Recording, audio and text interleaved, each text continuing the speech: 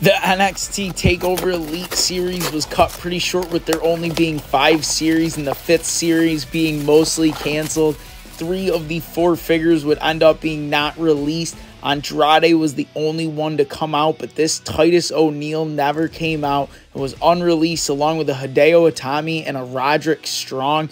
We have all of them men on card other than the unreleased ones that never came out. We've added Hideo and now we got Titus. If you've enjoyed the video, hit the like and subscribe button.